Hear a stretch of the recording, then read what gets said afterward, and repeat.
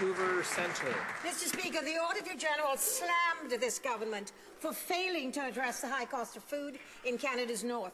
There's evidence that to survive, people have to scrounge for food in the dump. Yet the Minister for the North continues to deny this.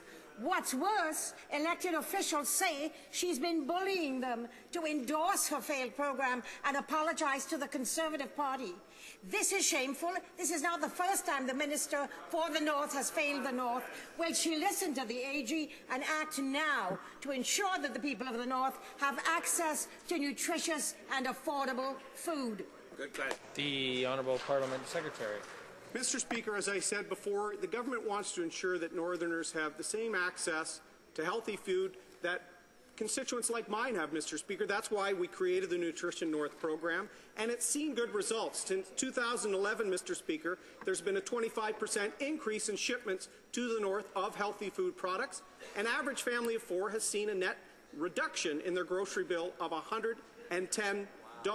Mr. Speaker, Northern Canada, since this minister has been a part of the federal cabinet, has never been better served. She's a champion for the North and for all of Canada, Mr. Speaker.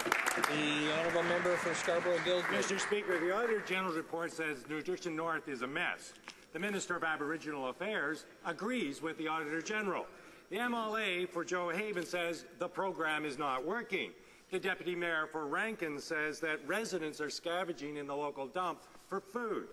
Yet the minister in charge of this particular area says it's all not true and demands an apology. So what's not true, Mr. Speaker? That the AG's findings, the Minister of Aboriginal Affairs' agreement with the AG's findings, the MLA's statement for Joe Haven, the Deputy Mayor for Rankin. Or the Honourable Parliamentary Secretary.